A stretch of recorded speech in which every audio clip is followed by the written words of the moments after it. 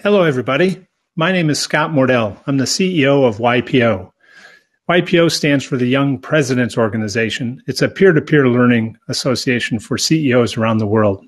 We have CEOs in more than 140 countries, almost 30,000 of them, and we pride ourselves on person-to-person learning, which is exactly what this meeting is all about.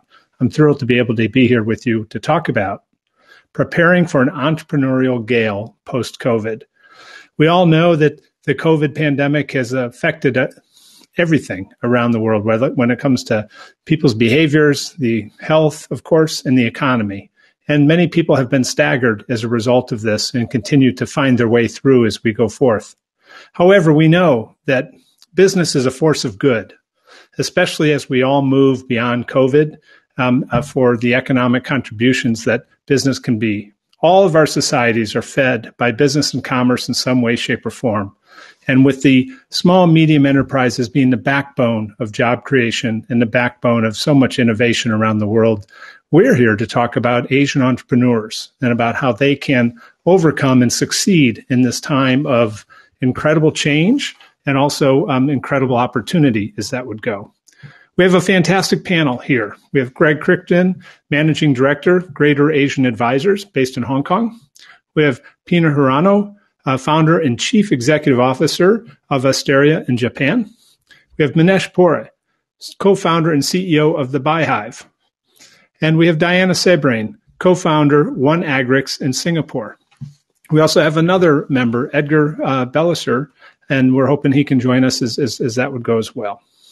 In our discussion today, we would hope to provide insights for Asian entrepreneurs and all of you attending, thank you, to identify the trends and opportunities for entrepreneurs after COVID, and also to provide important insights and advice for entrepreneurs based in our panel's experiences and perspectives and very diverse points of way to come to the economies as we go.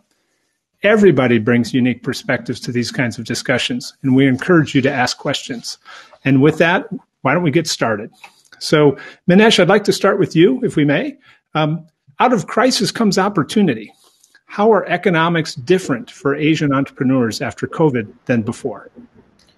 I myself have been in the corporate world, Scott, for the longest time, and this is the first year of being an entrepreneur. So it's very interesting to see how COVID has affected us. But being in Asia, the one big advantage that I see is the agility and the speed at which we can move, the speed at which we can pivot, and the cost of that pivot is not that heavy. And from my perspective, personally, I feel that COVID is the ideal time for anybody with an entrepreneurial mindset to experiment, because this is the year when no matter what we did, if we failed, we could blame it on COVID. If we succeeded, we would be happy. So this to me was the biggest opportunity, at least of my lifetime, where I could say, I'm going to do this. If it fails, I'll blame it on COVID. Thank you very, very much. Diane, I'd like to direct the same question to you. How are economics different for Asian entrepreneurs after COVID than before? Well, if you know, I do see COVID-19 as a time for us to, like what Minesh said, to pivot and to also drive upon that SMEs, we can contribute to our economies. And as you said, rightfully, Scott, you said about how SMEs are the backbone of economies. Well, this is a great time to digitalize. If you look at ASEAN alone, there's about 600 million population. The penetration of mobile is higher, much higher now. In fact, we have one of the highest mobile penetration in ASEAN. I'm talking about ASEAN itself, and 60% are the youths. So, and if you look at my generation, millennials, Gen Z, we are about innovation. We are about starting companies. And like what Minesh said, it's the best time to start a business right now. Obviously, there are headwinds. We can talk about challenges later, but let's keep it positive at the beginning. It's the right time to start a business. We have a great infrastructure building in numerous Asian countries right now when it comes to startups across the board. So I feel that now is an opportunity for us to actually build businesses, to fail as much as we can, eliminate COVID-19 if you may, but at the same time also pivot. I think existing companies should also pivot right now. As what Minesh said, in Asia, it is not that expensive to run a company, to start and to fail. Thank you very much, Diana. I'd like to turn it over to Hirano-san for the same question relatively. Given your experience within technology space as well as going to publicly listing and incredible success in that way, what do you see different now after COVID than we had before? Mm-hmm. Okay, what I see in Tokyo or the Japan is as for the company, especially for the startup, there's a two divided situation. One is very good because of the COVID, and the other is very bad because of the COVID. Mm-hmm. So the very good companies tend to technology or the digital based company, and other is a startups related to more travel or the food and drinks and related companies. And also as for the fundraising, even most of the old company facing bad situation. So although the stock market is enjoying their prices, but actually the valuation that the venture capital or the angels give them is lower than before. So such is the kind of stuff is a situation. And I think all of the startups and even the listed company need to go digital if they are not. Actually, my company listed because of the COVID, our profit was record high from the establishment. So there's a lot of chance, as people said, of the transform the business because of COVID. Thank you. Thank you very much. Very insightful. And Greg, what do you see before and after from your perspective? Well, I guess firstly, I'm the odd man out here because I'm not doing a startup, and obviously I've been around for quite a while.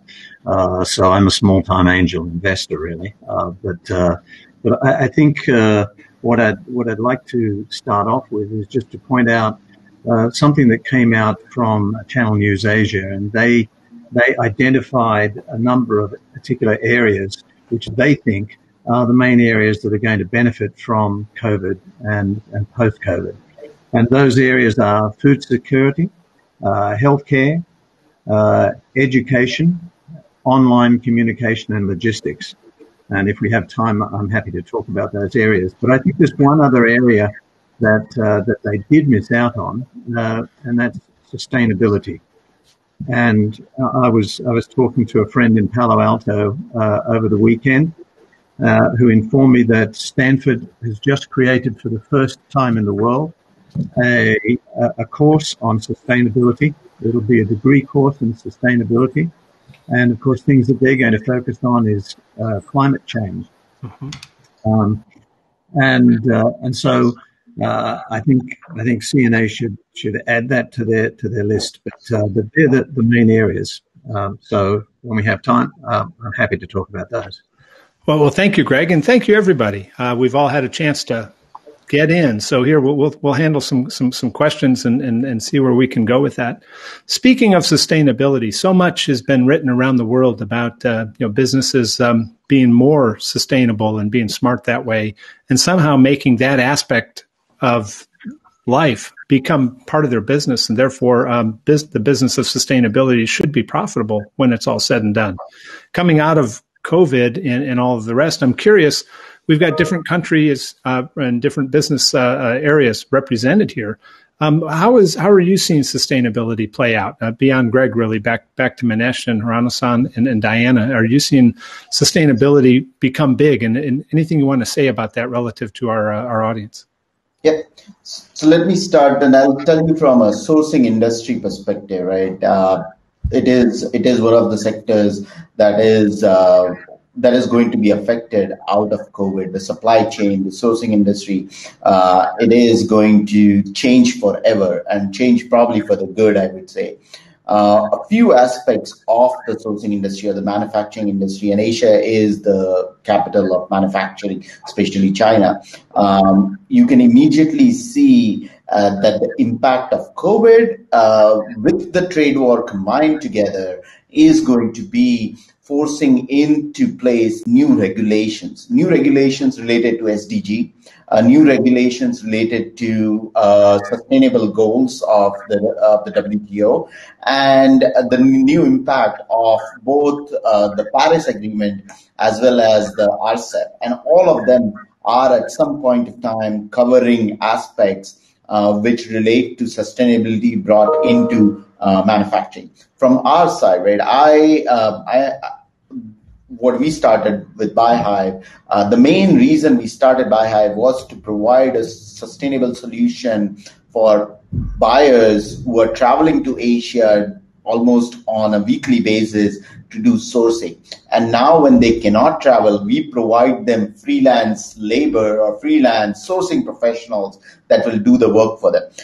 It is a completely sustainable model because you got these people in Asia who are losing jobs and you give them jobs. But at the same time, it's sustainable also from an environmental perspective because buyers don't have to fly and use carbon footprints. And the future is going to be such tools, not just ours, but in across different industries where you will provide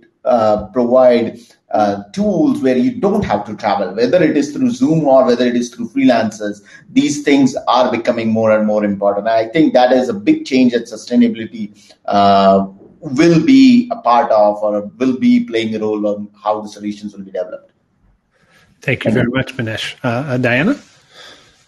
Yes, this is a very interesting subject because when we built OneAgrix, it's built on sustainability as the heartbeat of the company. And why we do so, because we are dealing with agri-food and agricultural and the halal sector, and we address the food security issues that would come in the next decade. Even more. So when we say about sustainability and moving food cross-border, we are talking about also serving the SDGs, which one of them is zero hunger. Now, and also elevating of the farmers' economic standing and status. So what we do is we eliminate the exploitative middleman. And why I say exploitative middleman is in Asia, you still need certain intermediaries in between to trade. And anyone who say they can disrupt entirely middlemen, they do not understand the food sector well enough. And why I say this as a point of sustainability is because farmers right now earn less. A lot of them, there are 500 million farmers in the world, about only less than $1. So what OneAgrix is doing is encouraging these farmers globally to come on board to at least increase their daily wage. So in that sense, as a platform, not only us, like Minesh said, in the sourcing industry, many platforms that are going digital, you will see that as a sustainability play because very much these small, medium enterprises, these farmers, they could earn much more margins than before. I recall reading a Stanford paper, if I'm not mistaken, where they talk about the food industry and there's about 8 middlemen in between. And that's a lot of middlemen. And those middlemen, they make most of the money. So there's no sustainability there. Whereas on a platform model, we can do that. We give that opportunity.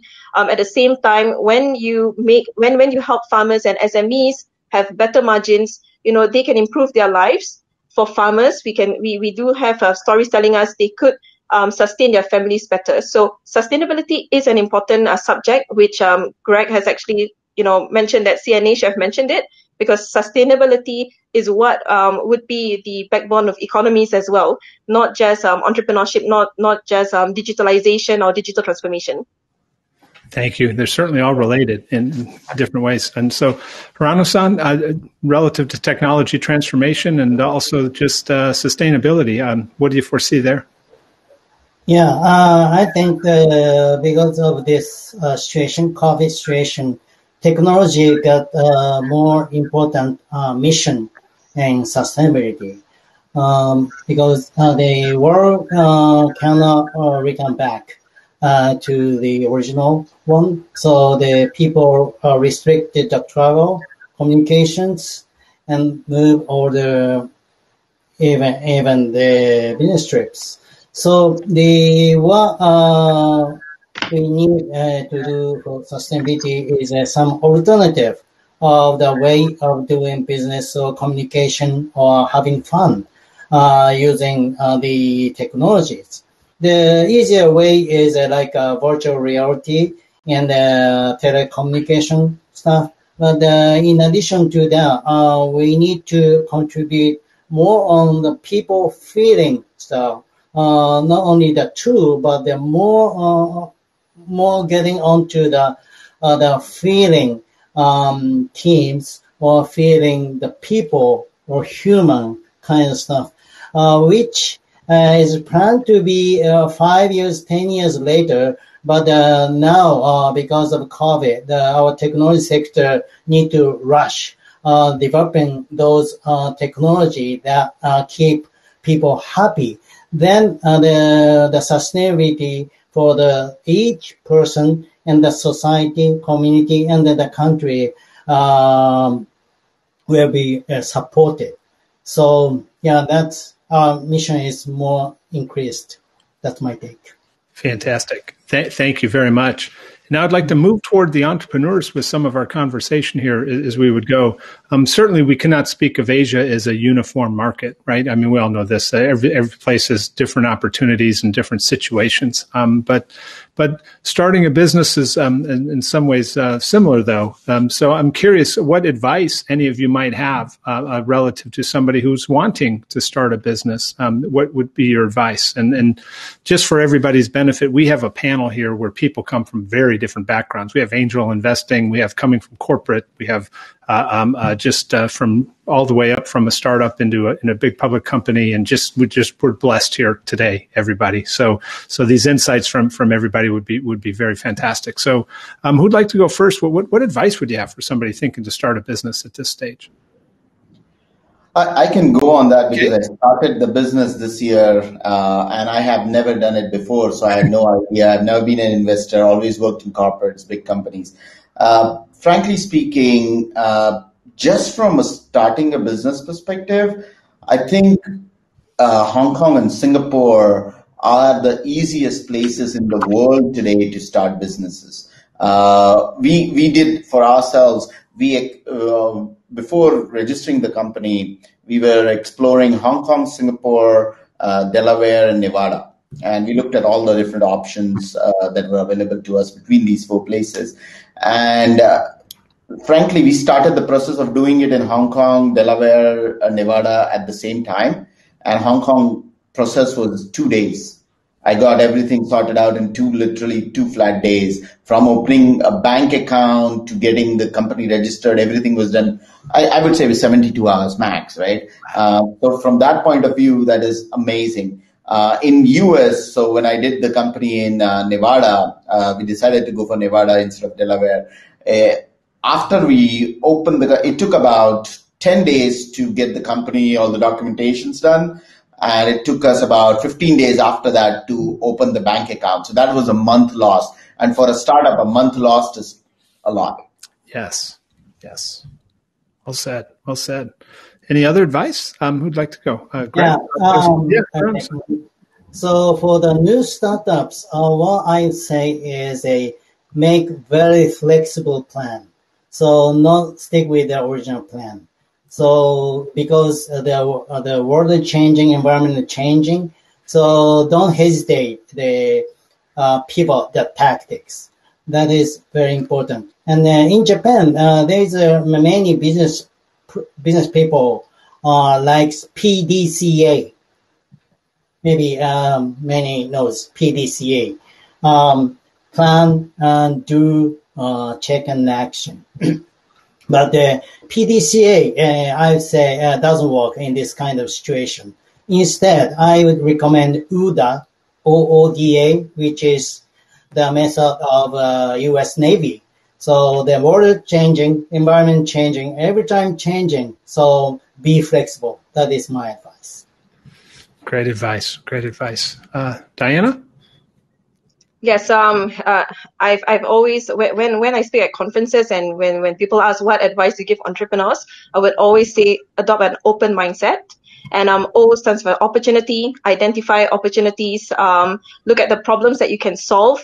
And that is where also you can stand a chance using technology to be sustainable, because you're solving an actual problem. I've seen startups building up with no actual problems to solve, and that's the first point of failure if you do not identify those opportunities and those problems to solve. Then P stands for people. Increasingly, when you build a company, you're also building a team. So your people is your drive for you to drive forward your company. So treat them right. When I talk about people, also when you build technologies, it needs to be used for good. You're serving lives, right? And so this is where the alignment with the SDGs, with sustainability is important. Evolve, always be evolving. Technology is but a tool. It's a commodity, and you need to always be ready to pivot. That's important. It's not an outcome. Building a startup, if you see technology as an outcome, you will not do well. I try not to use the word fail. Then comes the next one, which is N, which is network. Always be building strategic alliances. Always be building partnerships. Increasingly in COVID-19, companies who build partnerships will go further. And look at it in an ecosystem perspective, because there's no one company that could, monopolize industries. We've seen some. We know the stories out there, but that would mean they will not be sustainable. And I do not really like to talk about OneAgrix here, but this is what the OneAgrix has been doing. That's why we were mentioned in World Economic Forum about a case study that actually built a minimal viable ecosystem. So this is the open mindset, which I would like to share with all entrepreneurs. And that's a bit of my advice. Fantastic. Thank you very much. And Greg, so many perspectives from angel investing on up. I'm just curious what advice you might want to have to add. Starting a company is easy in Hong Kong and Singapore. It's no problem at all to do that. But that is a very small part of the challenge for any startup. Having an idea is easy, but that is also a very small issue. As I think I mentioned to you guys before, 90% of the startups in the UK have failed this year. Only 10% are left. So you can't just look at it from that perspective. In fact, a discussion that I was having over the weekend with this friend in Palo Alto who is a serial entrepreneur. You'd know him from Angry Birds and a few other things that he's done. And we were talking about how if a founder of a company lets the venture capitalists who invest in them to take more of the initiative in developing their business, then that is going to be a very difficult thing. So when you're talking about creating relationships, you're talking about distribution, it's the founders who have to be involved, and they have to take the lead. They have to take the opportunities, not the people who are financing them. The people who are financing them can make introductions.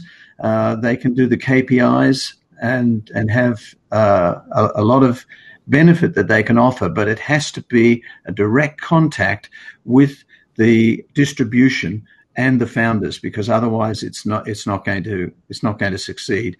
And the other thing too is and this is not so much a technological aspect, but the distribution and revenue are key. If you don't line up your distribution and your revenue is not there, particularly in this COVID situation, there's going to be a lot of fallout from guys who are prepared to back you. And when you've got no runway left, then I'm afraid if you go back to the guys who have been funding you and you haven't got that distribution in place and you haven't got that revenue in place, you're not going to get any more funding and you're not going to succeed.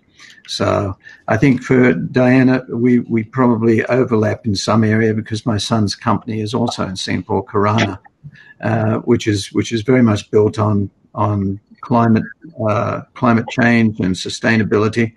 And you talked about the agricultural sector too. You may know about a company called Muliang or Viagu. And so I'm involved in a very small way with them. And they're just going for a listing on NASDAQ right now, where Muliang, which is an large agricultural enterprise in China, have taken over Viagu because they have the technology and done a share swap, and using the technology of Viagu to enhance the agricultural sector in China. If you've got that added benefit as Viagu does to a traditional business, then again, it's not just a funding aspect that we're talking about here, but it's a case of your startup being able to be acquired and still be useful and have the founders involved. Thanks.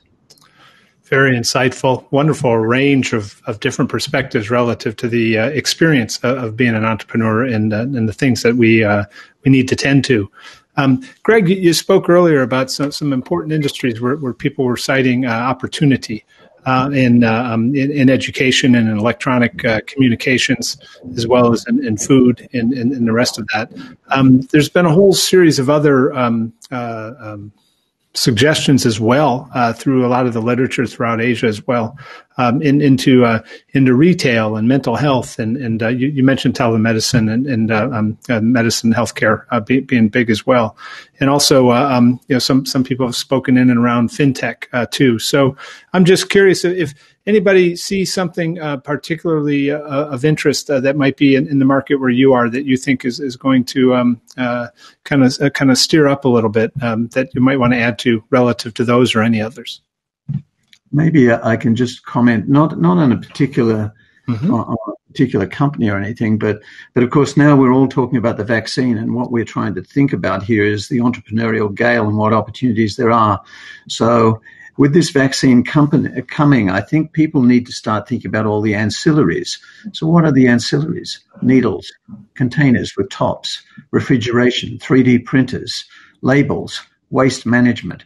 There's a huge increase in disposable PPE. So they're the sort of things that if people start to get into those areas, the task ahead of us in distributing this vaccine is enormous, and the opportunities for assisting in that are also enormous. Thank you. Anybody else see particular areas of opportunity that either we have mentioned that you'd like to elaborate upon, or others? Yeah, Hirano-san. Fintech, you mentioned fintech. The fintech is getting the tailwind now because of the COVID. Because because of COVID, people doesn't want to touch the coins on the bills box. So the many people want a cashless solution and transferring the money. In Japan, actually, the cashless solution was not good comparing to other countries like China or Singapore. But nowadays, people like it, even the old people, because old people are more having a risk of COVID. So older people wanted to use the real cash, but nowadays the trend is to use cashless because of COVID. And I think that will not return to before. Thank you. Thank you. Yeah. To Greg's point, the distribution networks and how the distribution will happen is going to be a major play for the future. What we are seeing, or what in the sourcing industry, what we're seeing is a big change from the traditional platforms for matchmaking. So, the big platforms like Alibaba and Made in China, etc., became really big, but they don't take any accountability, responsibility for any of the products that are sourced. And some of these products, the PPEs, as well as these vaccines, as well as testing kits, etc., are sold on these platforms, but they don't take any accountability of these things. The future is going to be platforms that can take accountability. One of the forays we made was in PPEs, and we are taking full accountability of every product that is sourced, and we are making it. Today, it is possible to do, if your credit card allows you, if you have a black Amex, you can do $1 million transaction online, and there is enough security available to do those transactions online. There is SecureTech and InsurTech companies that can insure those transactions.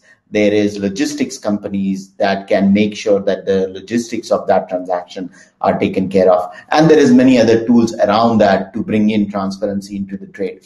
The future is going to be solutions like these that what Greg was saying earlier, or somebody else said, that the COVID, one thing that has done across industries, it has been kind of catalyst which has moved that reaction that would come in 5 years to this year, which would come in 10 years to this year, technologically as well as need-wise. And people accepting, like Hirano-san said, people accepting cashless transactions across the age groups, people accepting that they can do transactions online. And this is going to be a major change. If you know the retail industry also, this year, the online platforms and the online retail is, as compared to last year, the second quarter saw a 75% increase in online retail in the US alone. And those all will be impacted furthermore. And how startups, how new innovators in Asia will play a role into these changes will be determining their success or failures. Well said. Well said. Very well said. So, yes. Yeah, go ahead, Diana, please.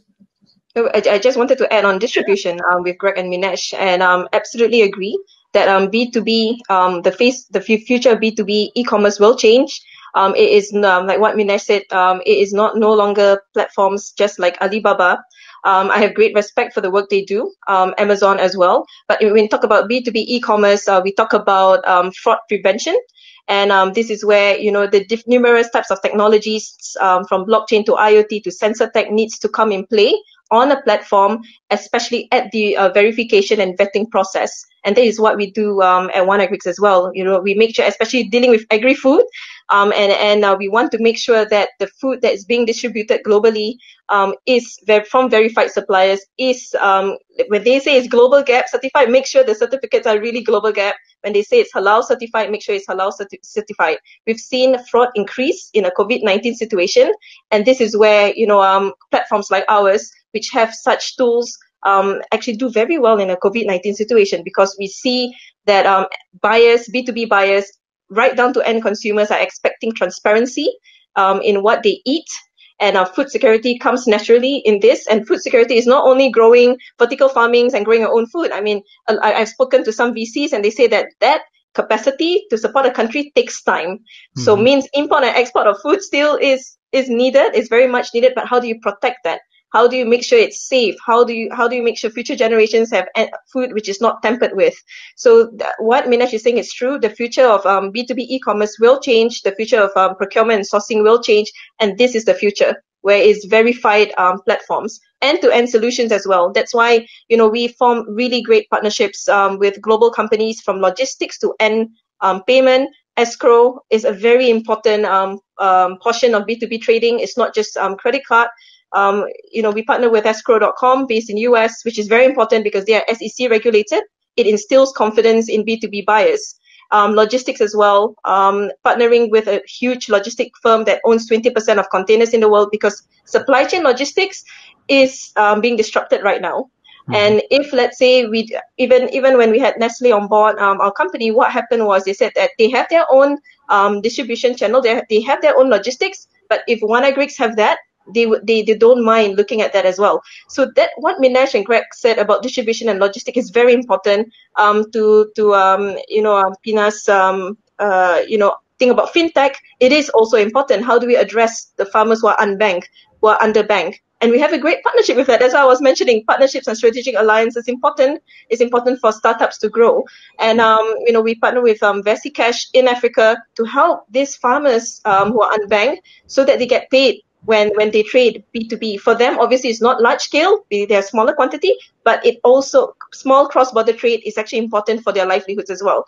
So this is the future of how I see it goes for ourselves and for a lot of other platforms out there, the earlier they realize that technology is a tool for them to actually, help others and be sustainable and be profitable, the better it is. Yeah. Scott, I want to add something to what Dinah just said. Yeah. And, because we say corporations, we say partnerships, working together. In the past, also people did that. But in the past, what was not possible was the integration of APIs.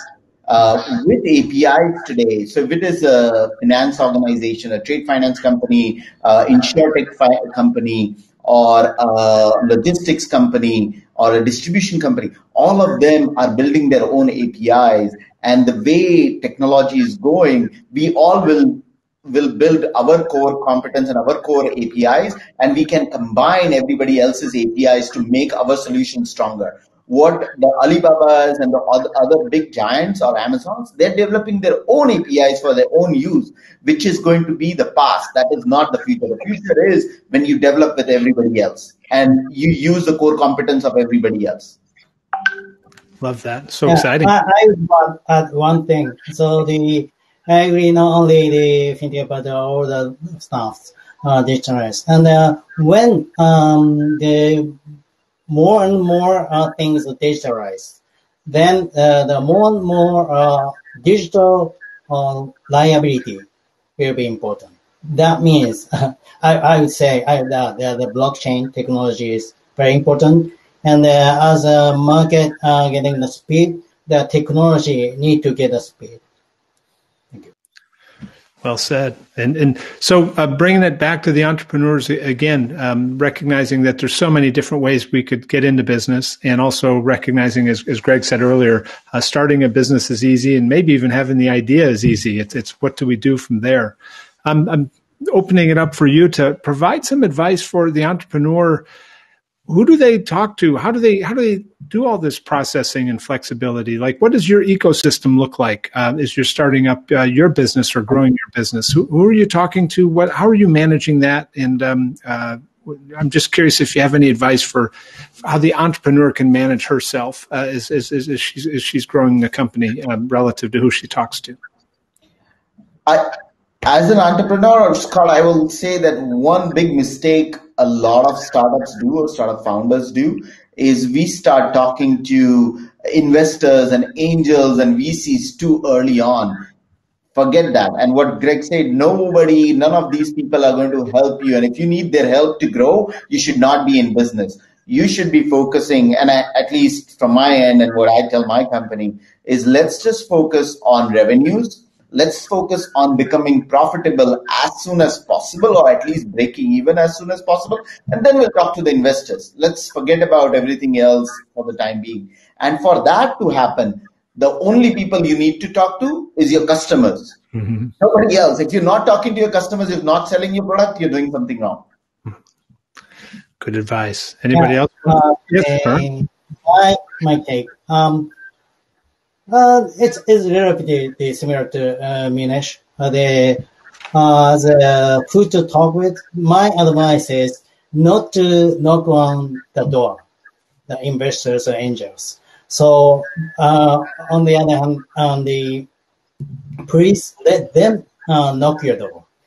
So that means in this stage or the environment, it is important to increase your presence online, or either cloud or the SNS kind of stuff. So when you knock on their door, they will see you from the upper side.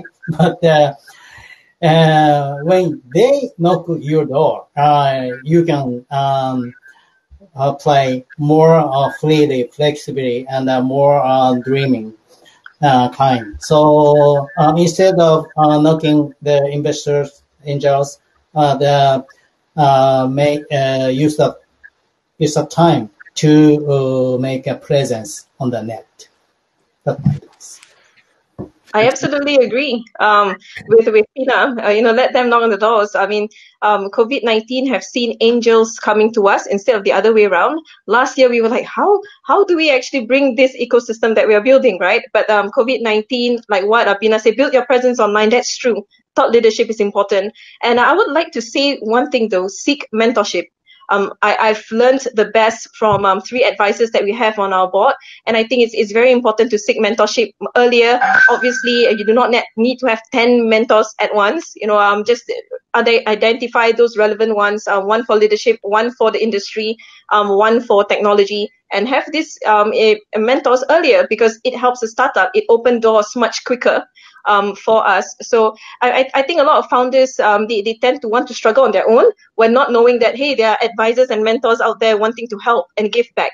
So that's the only thing I would like to add. Fantastic. I agree with what Diana just said. Again, it's one thing just to have an idea, but how do you get your idea across? Yeah, there are companies that specialize in reviewing ideas and investing. There's one in Singapore that does it, and they usually put up about $25,000 into relevant startups. But talking about what Diana was just mentioning, it's mentors and advisors, and those mentors and advisors have different roles to play. So using the example of my son's company, Hirano, I think it's networking, being able to have a network available. Hopefully I've been able to help him with doing that. And like, to use another example of another company that I've invested in, which is Algorithma, which is a data science education company. So from that, I've been an advisor to their company. I've been able to introduce them to people in Singapore, where they've now got business in Singapore, and they are teaching at the 2 universities in Singapore how to teach data science. All of that comes from just having a contact that is open, and so having the advisors and the right advisors with not just one area but different areas. Mm-hmm. Because your advisor isn't just someone who tells you, oh, this is a good way to do your business. Your advisor may be also able to introduce you to the people who are going to fund you. And there are several examples that I can give of that one too. Anyway, I'll carry on. Thank you very much. Boy, this has been such a robust discussion. There's so many great, what we call them nuggets here in the United States, just great little things that people can take away if they're listening carefully as we go. And now I feel what our role is, panel, is we're speaking to a whole bunch of potential entrepreneurs who should be looking forward. And now what words of encouragement can we give them about this day and age to step in and help be part of that business as a force of good? Does anybody have any final advice or encouragement we'd like to share? We've got a couple of minutes. Don't be afraid. This is the best time, because people are afraid. Those people that take on the challenges are going to succeed. Well said. Anyone else? Yes. So Scott, I think I mentioned about the open concept just now, the open mindset, but I would just like to add, be flexible like a bamboo. Now it's a great time to be agile, be flexible, be open, like what Minesh said. Do not fear. Just go on. Just what I would like to say though is research a lot before you dive into something. Make sure that you do have your support system. And I think before just jumping into the water just like that, of course, make sure that you have the support system. I mean, this is in addition to the open mindset that I've actually mentioned just now. Thank you very much. Okay, so focus on the changes. It is a rare chance that the entrepreneur can make a new world. Thank you. Love that. Thank you.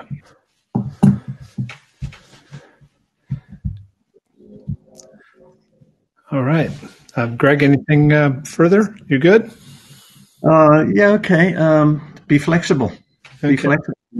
Be prepared to change your ideas and develop things as they go along. But also just to mention that we've had crises before, many crises.